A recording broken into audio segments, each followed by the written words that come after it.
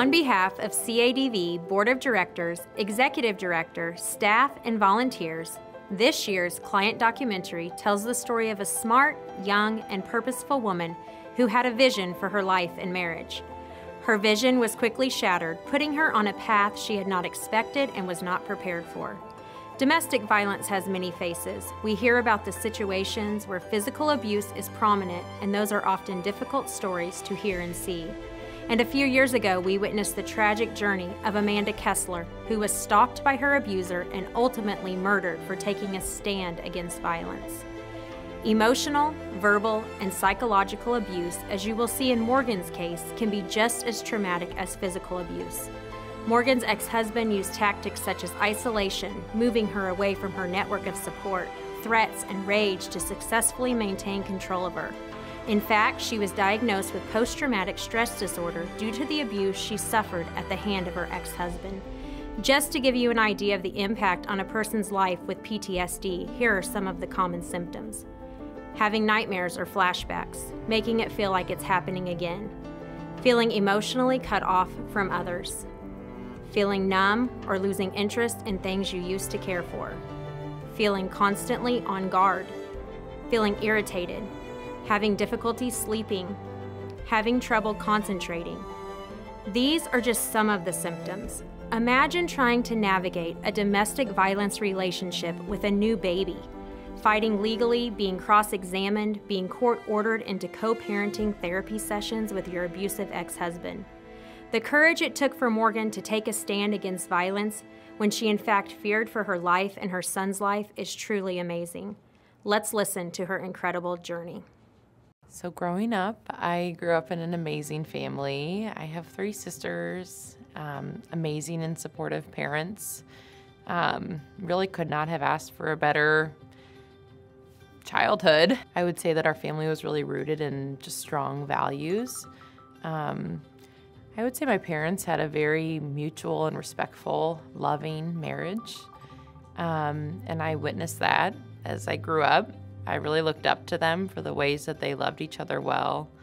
I would also say they were always very honest with each other and with our family even, and even with family friends. And I didn't know that later on in life that would probably save my life, just seeing that that's what a good marriage looks like.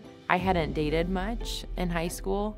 We went to an all-girls Catholic high school, and really the message of that high school was empowering women, that girls can do anything they set their minds to.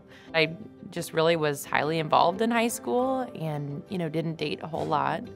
When I got to college, I met someone that we were kind of a part of the same friend group for probably about a year.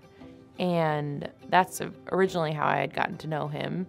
He was probably one of the more outgoing people in the group. Definitely the life of the party, very charismatic.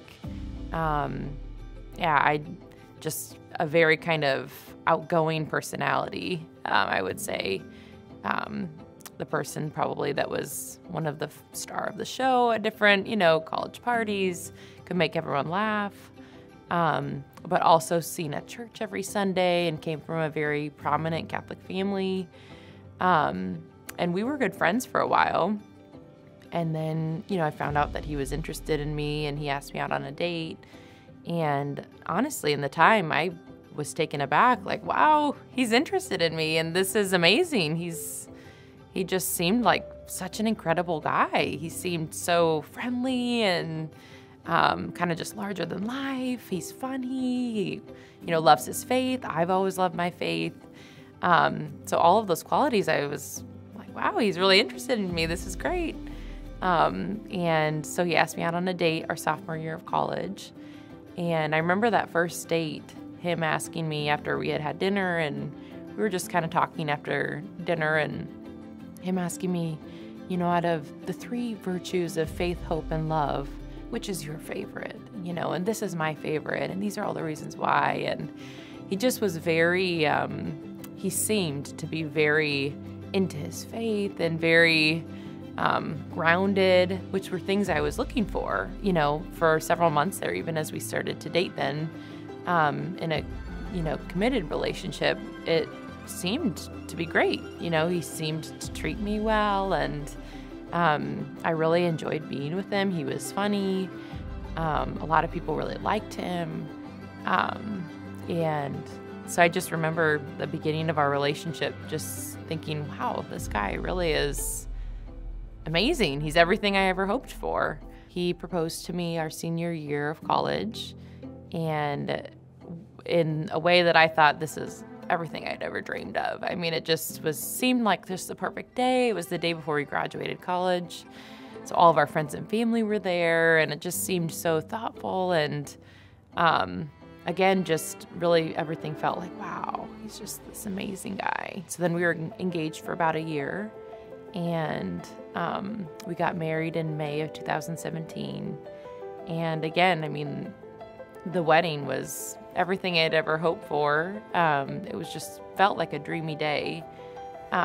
Looking back now, even just in our relationship and leading up to our wedding, with all kind of the therapy and the work that I've done, I can see a lot of red flags now. But in the time, different things that would come up or happen, I just remember thinking, no one's perfect, and everyone has their faults, and I just would look past them. Now I wish I would have looked at those a little bit closer, but, because of how charming he was, I looked past a lot of that.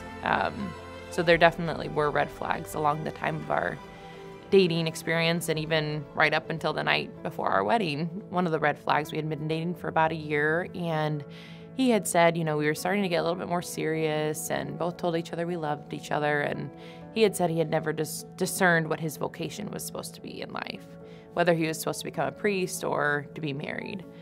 And so he was getting ready to start to go study abroad in Italy. And we both had agreed that would be a great time for him to discern, because he would have several months, we'd be away from each other. He could use that time to pray and, discern what he wanted, to do in life, what he was called to do. And so we had agreed, we'll take a break in our relationship, because if you are called to marriage, we think probably we would marry each other. But if not, then that's what your calling is. And so we'll just take a break in our relationship. We didn't break up. We just said, and I just agreed, I'll give you some space and just let you have that time to pray about what you want to do in your life. And so we did, and I found out probably a month or two into it. We hadn't really been communicating to allow him that time to discern. I found from someone else that he had been partying and drinking, smoking, hooking up with another girl in Italy. And I was just devastated. I mean, just crushed. I felt betrayed. This was completely different than what he had told me he was going to be doing, and let alone with another girl, and I was waiting for him to come back. I confronted him about it, and he came back. Then after he was done studying abroad, we talked about it. He, had tears and said he was so sorry, and, he doesn't know why he did that. And again, he was very, very good with words. And in the moment, I was caught between, I think he's the love of my life. He seems like this great guy, but I feel betrayed and really hurt, and definitely trust had been broken through that act. And so, again, you're just weighing, do you forgive them? Everyone makes mistakes. Or do you take this as a red flag and say, no, that's not okay, and break up with him over that?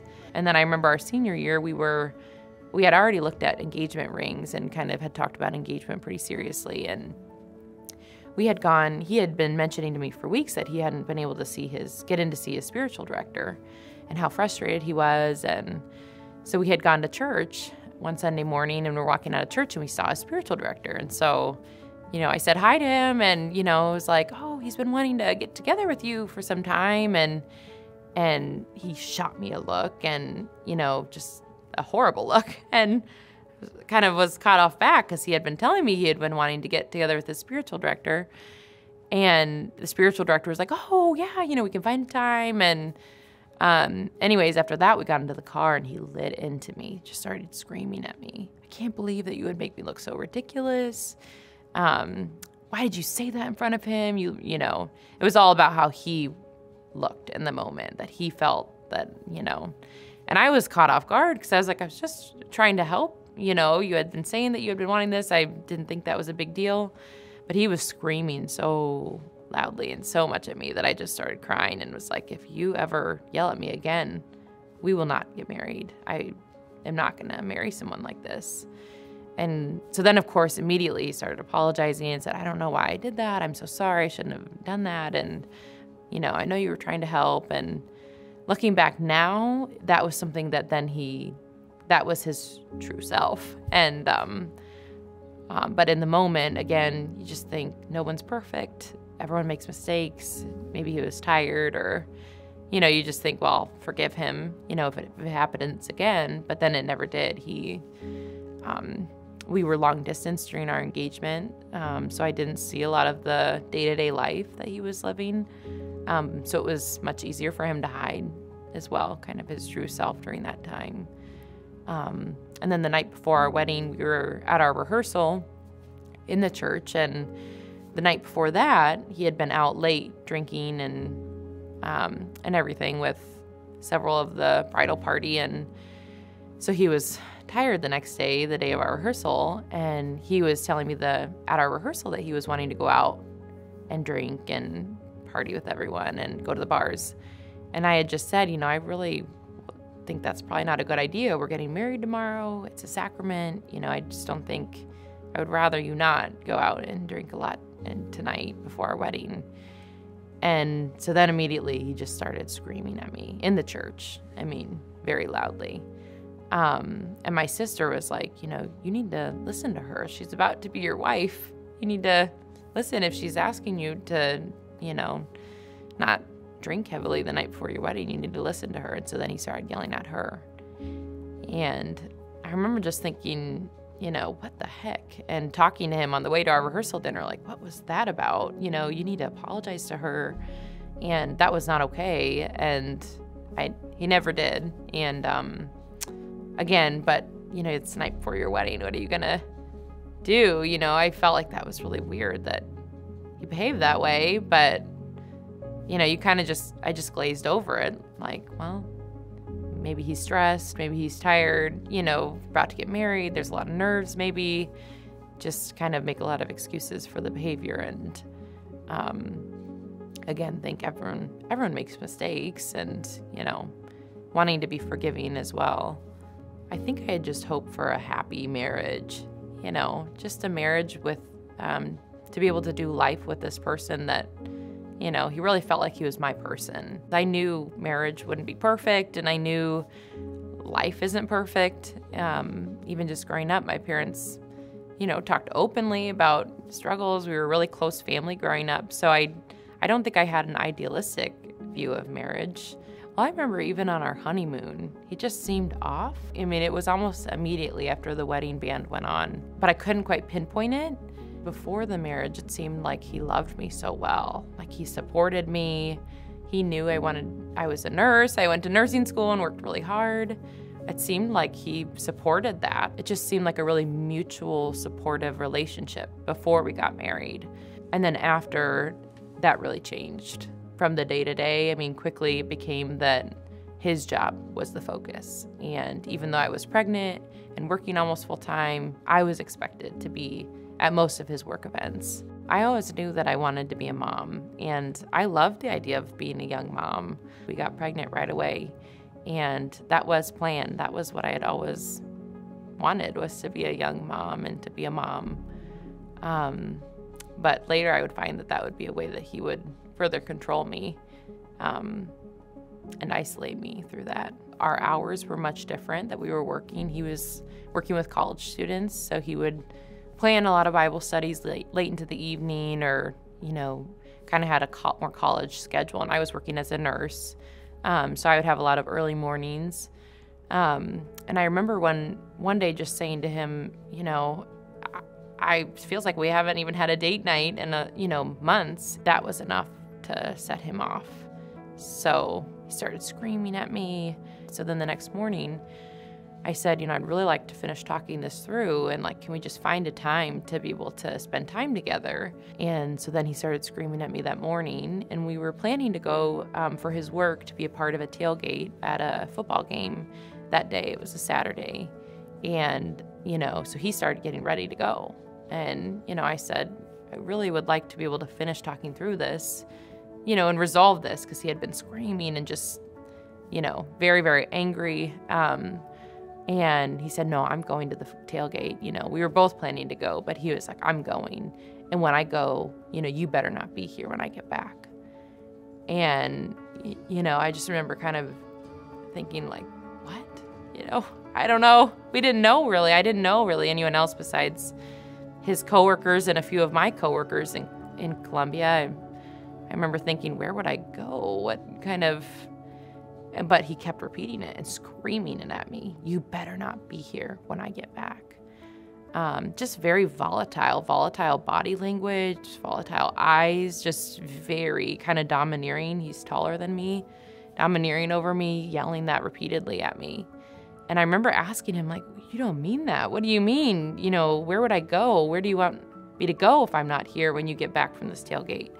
I don't care. You better not be here when I get back, just screaming.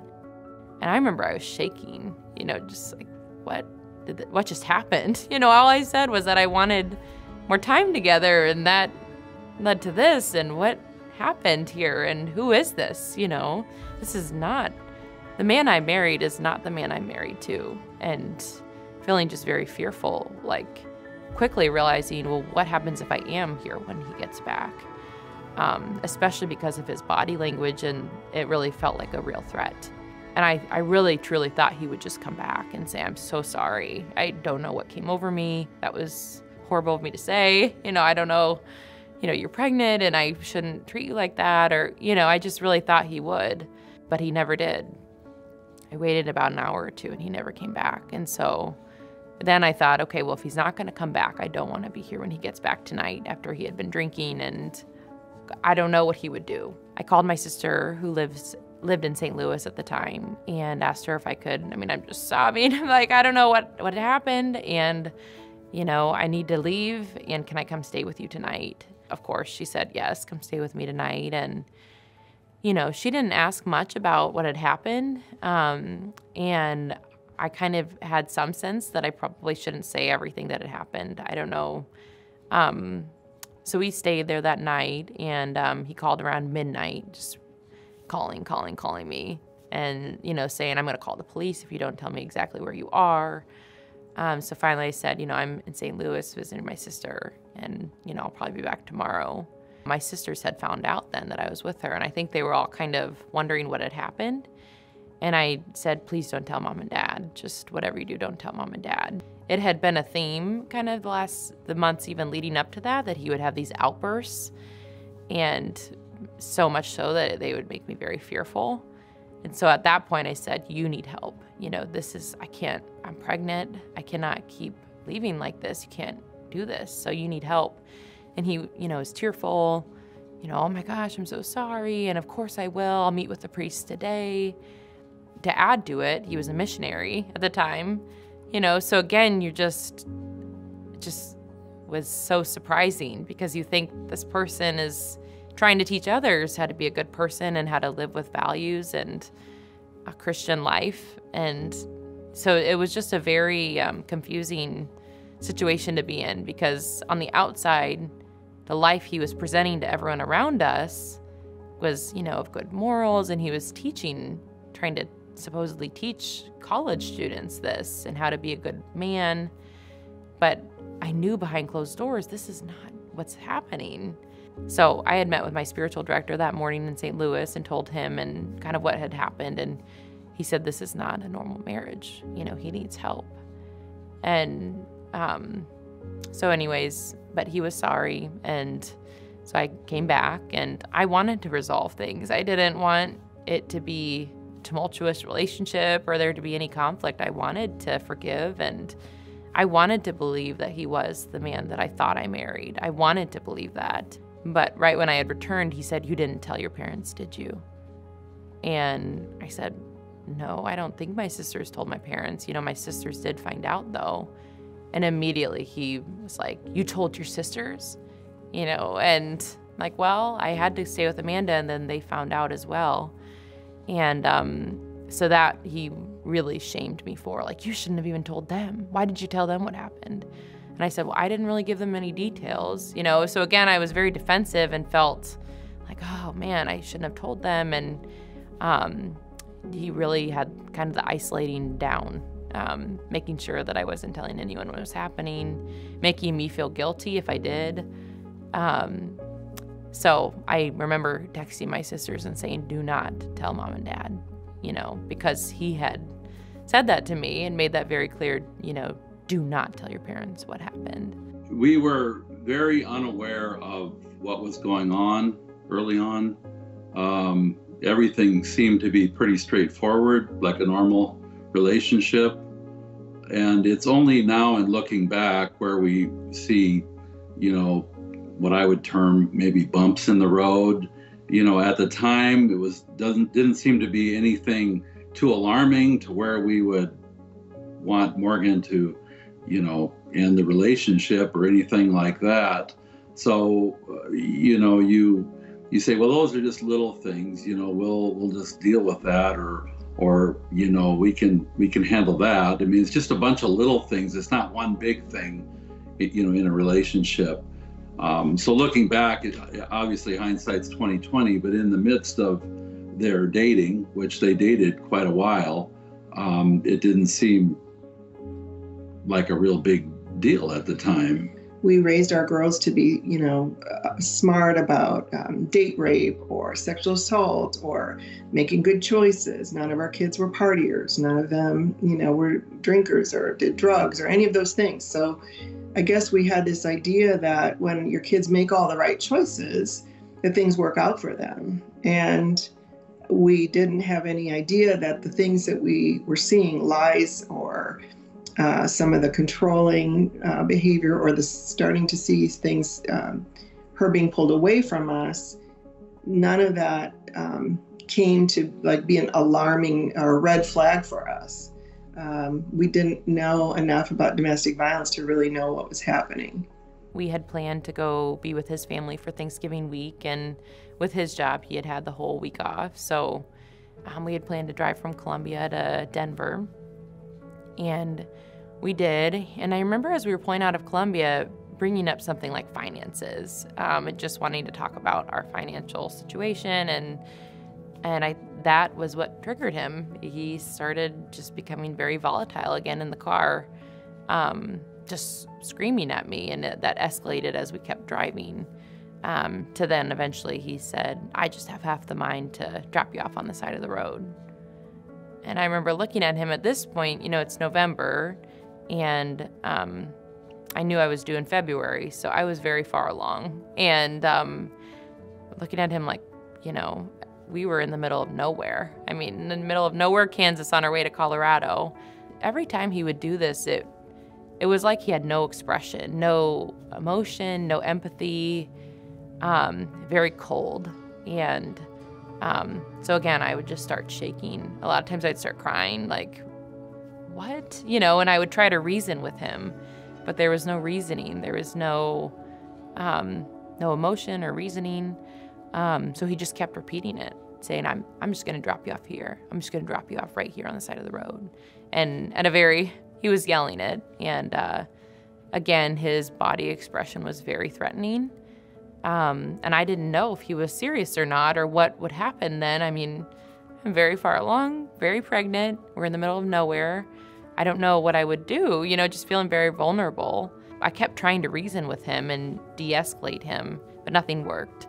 So finally I said, well, if you're going to, please at least drop me off at a grocery store or at a gas station where I can wait safely, and I'll call my parents to have them come. So then he pulls over on the next exit and pulls probably about a mile off the exit to a grocery store and starts, getting my bags out. And I said, I'm going to go to the bathroom and then come out and get my bags. And so I did, and I came back out and I said, I think you should call my dad and tell him to come pick me up and what you're doing. And then immediately it just switched. Oh my gosh, I'm so sorry. You know, it's almost like a different person would come out. Just, oh, I should have never said that. I don't know. Please don't call your parents. Please, you know, I'm just so sorry. I don't know what came over me. Please get in the car. Please, just get in the car. What do? Do you get back in the car with this man that's terrifying? Or do you wait in the middle of nowhere as a very pregnant woman with no one around and ask for my family to drive hours to come pick me up? So I did. I got back in the car and, you know, we pulled over at a McDonald's at one point and I said, you know, I'd really like just a Sprite. I was feeling just kind of sick from the drive. And so he did. He got a Sprite and just went in to kind of set it on the cup holder and drove right past the McDonald's, rolled his window back down, picked up the Sprite, and as he's yelling at me, just chucked it out the window. I mean, violently. The whole thing just happened so fast where, you know, it was like, oh, here's your Sprite. Nope, I have it, and I'm going to throw it out the window and make you know who's in charge and who's in control. You know, and it was just things like that where it didn't always have to be that he was, you know, just that trip alone. Like, it was very terrifying, him threatening to drop me off on the side of the road in the middle of nowhere. But even just small acts like that of throwing the Sprite out the window as he's, you know, very violently yelling at me and, you know, out of control in the car and he's driving, you know, that made me very fearful of him. So we made it to Colorado finally, and that night, and we go in to see his family, and he had acted like nothing happened that day. Like, you know, it's great, we're all doing great, here's my pregnant wife to show off to everyone. And, you know, in front of everyone, probably in front of 15 of his family members, he goes, oh, you know, Morgan, can I rub your feet? I'd love to give you a foot rub. I bet your feet are exhausted after this trip. And, you know, again, I was caught in a moment of, what the heck is happening? Like, this is not how today has gone, you know, and he's wanting to show in front of everyone, as he did even as a missionary. You know, he would kick me out, and then the next day we'd be at Bible study, and he'd be, you know, trying to teach everyone how to be a good man when he had just kicked me out the day before. Or there's a lot of that it was like two different people showing up all the time. It was in front of everyone that he offered. And so I remember saying, sure, you know, that'd be great. And he did, you know, in front of everyone. Everyone was complimenting him, like, wow, you're so amazing. And, you know, what a great husband you are. And I just remember thinking, this is so not authentic. This isn't true. This isn't the reality that we're living. You know, today I almost got dropped off in the middle of Kansas. So I had really hoped, I mean, this whole time, you know, I had really hoped that once the baby was born, things would change. He would finally get help. I thought, you know, once he sees this baby, I still, in my heart of hearts, believe that he was the person that I married. You know, I still believed he could be good and wanted him to be that so badly. And he had been saying, like, you know I need to get help, and he had been admitting it. So it felt like, okay, he knew he needed help. I mean, we had a conversation with my spiritual director, and he admitted it to him. You know I need help. I know I'm the problem. I know I have anger issues and all these things. So I thought, okay, once the baby's born, you can't just kick me out because there's a baby, you know, and we're going to be a family. And Charlie was born in February of 2018. And Charlie was the biggest blessing, is the biggest blessing of my life. Once Charlie was born, I really, because of him, woke up to the abuse. All of a sudden, things that I had allowed myself to experience, and I had allowed myself to be treated in certain ways by his dad. All of a sudden, when Charlie was born, it was like, oh no, I am not gonna let that happen to this baby. So my mom had agreed to come stay with us. We had planned it out in advance months before that she would stay with us the first week of his life, come to Columbia and help cook for us and just help take care of him. And I remember the first night we got home from the hospital, it was either the first or second night we were home from the hospital, you know, his dad just hadn't been in a good way since Charlie was born. And it was just a lot about him. Like, he was asking the nurses in the hospital to get him coffee. He was, you know, a lot of it was him. He was tired, even though I had gone through 30 hours of labor. He was, you know, all these things. So we get home from the hospital, and I was like, what's wrong? Like, you seem really angry, and just like, we have this beautiful boy now, and what's the matter? Well, you're not loving me well. You haven't been loving me well. I don't know what more I can possibly give you right now. I'm doing everything I can. And just kind of crying, like, I can't do any more for you than I'm doing. I'm doing everything I can. Well, you're just not loving me well. You're not loving me well. You're not taking care of me. And that was the theme. It was all about him. Nothing was ever enough. Nothing ever probably would have been enough. One of the nights that my mom was with us, she had heard Charlie's dad pressuring me into making a decision that night. I think Charlie was 3 or 4 days old. She had heard his dad pressuring me to make the decision that day whether or not we were going to be moving to Denver. And, I had been trying to reason with him, like, we just have a newborn. We can't make a decision in a day. We do. We need to make this decision today, just badgering me and twisting my words. And prior to that, he had told all of our family about the month before that we were moving to Omaha, where my family was. And he had talked to family friends, getting jobs lined up, had told our friends that he was moving to Omaha, and that was our plan. And, so my mom kind of said, like, I thought you had talked to our family and friends that you guys were moving to Omaha, but, now you're not. And she just said, I just want to make sure that your words are lining up with your intentions. And that was enough.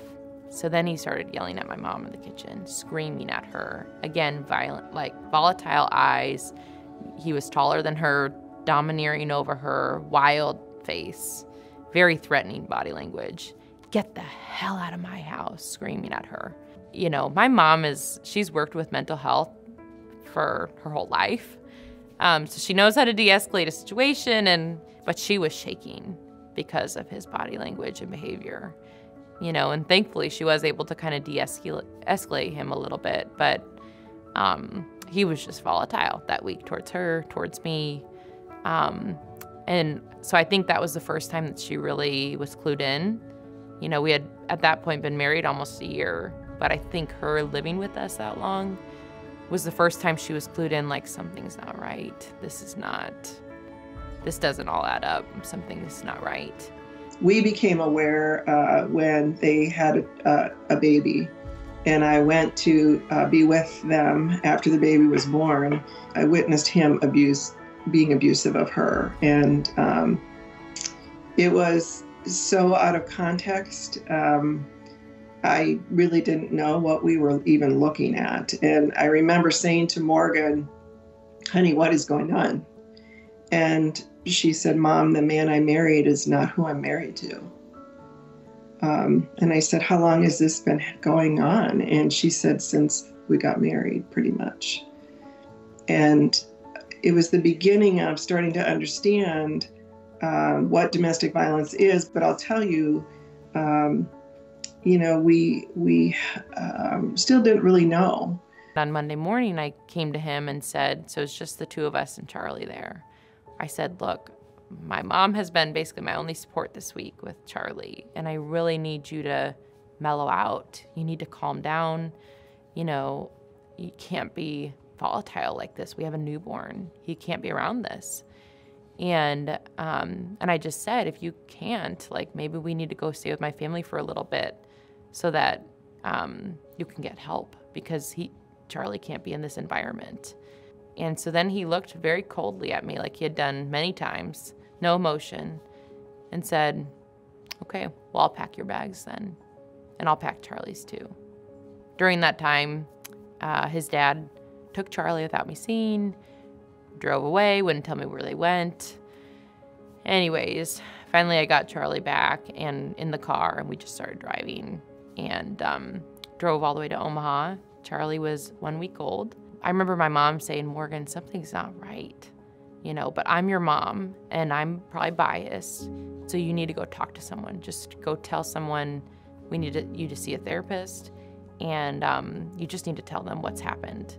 And because I just wasn't ready. I think I was still fearful to tell my parents and family because there had been so many times I had been threatened not to. So I still hadn't told them a lot of what had happened the year before. And I think I knew something wasn't right too. So I did. I went to a therapist and told her almost everything that had happened the year before. And she just said, wow, you have been experiencing the cycle of domestic violence for this last year. And here is what it is. And she explained, all the stages of the cycle. And I think I was in a little bit of denial, like, domestic violence? Me? It's just like, what? It really, but also when she showed me the cycle, it was very clear, like, yes, I can't believe that I'm saying that, but yes, this has been exactly what I've been experiencing. We talked about the dynamics of emotional abuse, verbal abuse, psychological abuse, even financial abuse. He always had kept his own account, and all of his paychecks went into his account, and all of mine went into our mutual account that both of us had access to.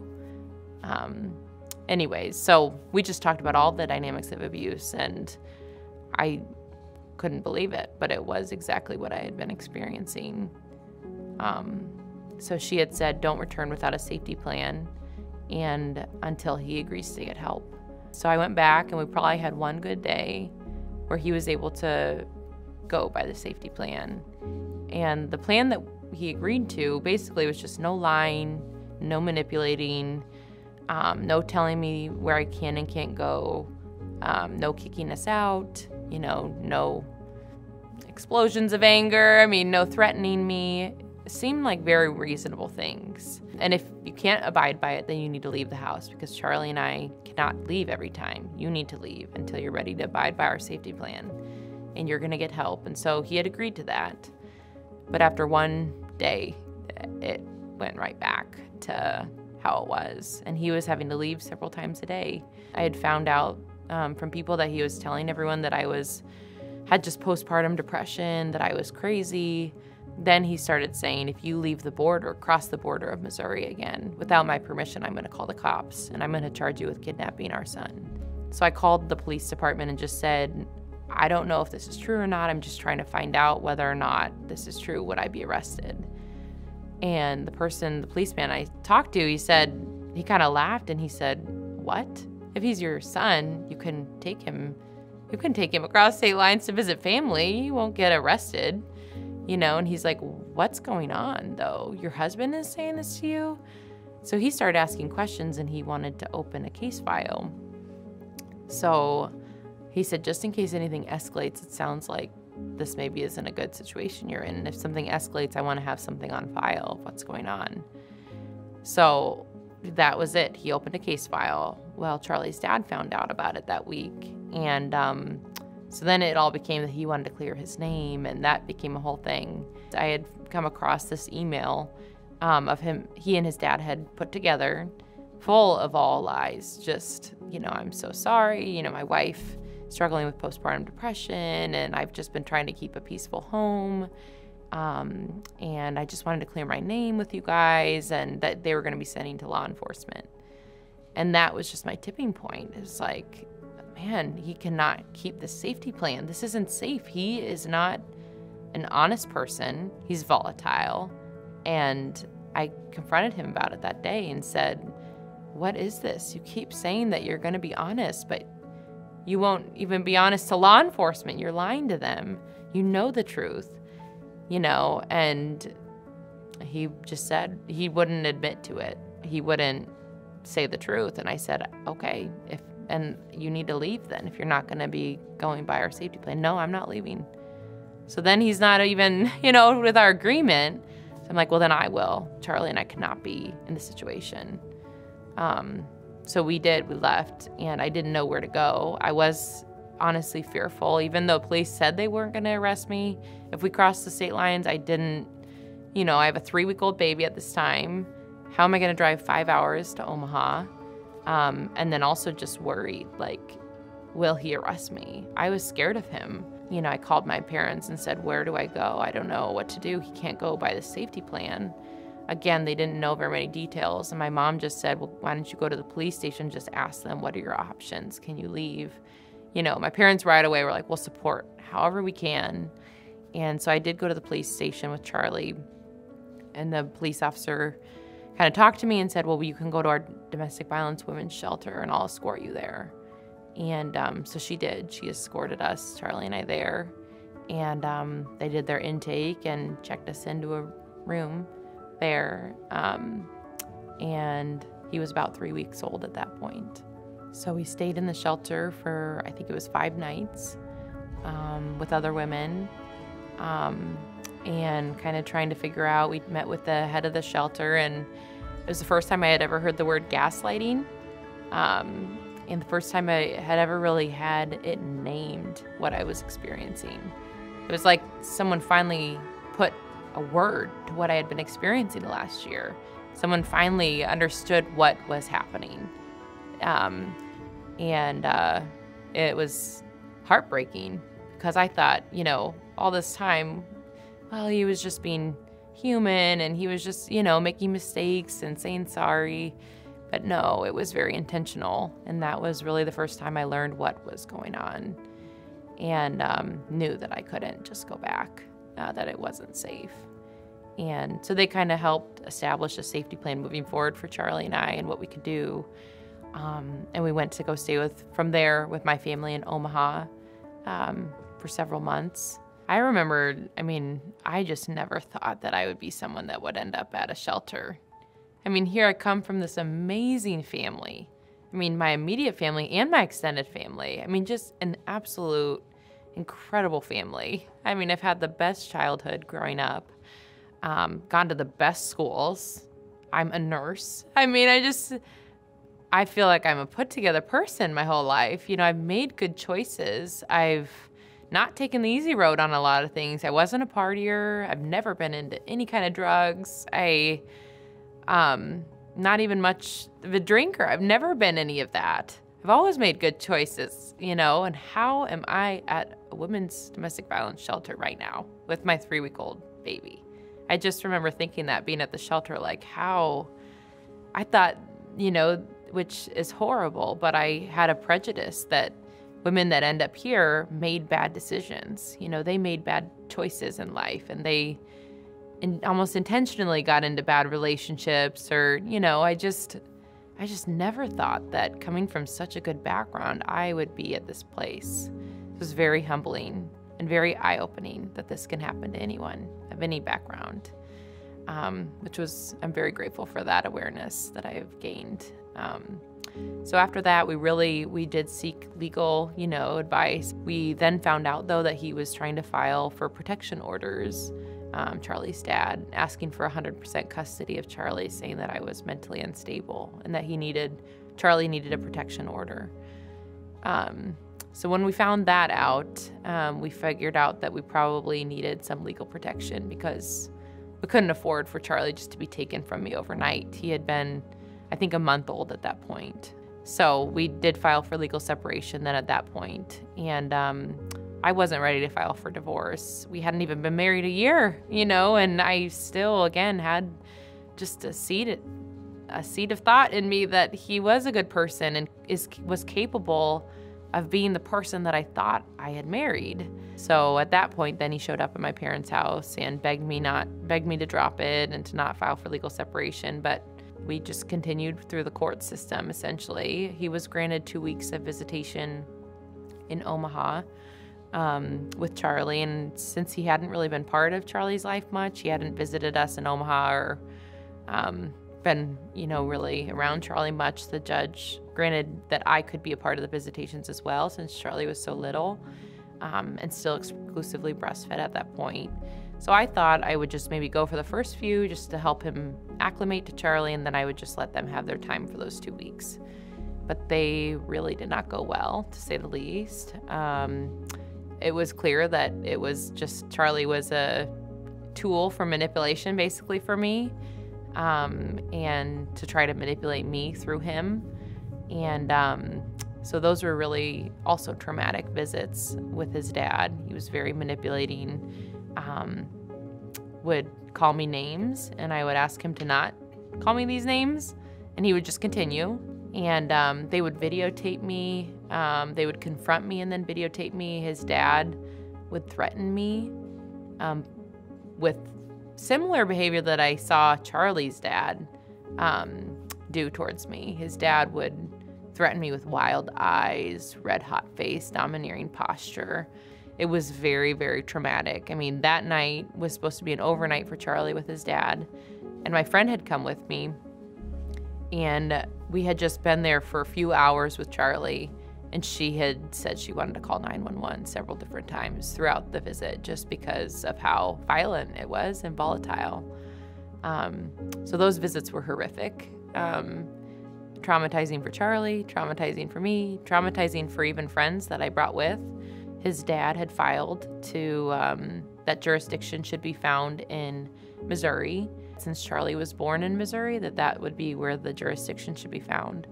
And so that's where jurisdiction was. And we had our first court date in Columbia in August of 2018. Charlie was just a few months old at that point.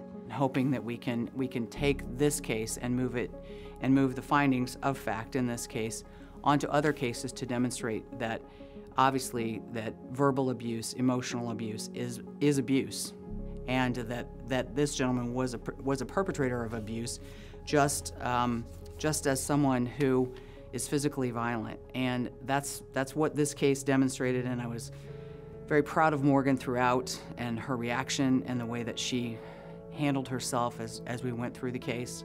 So over the past few years, I have been involved in therapy continuously with therapists that specialize in domestic violence. And early on, I was diagnosed with post-traumatic stress disorder.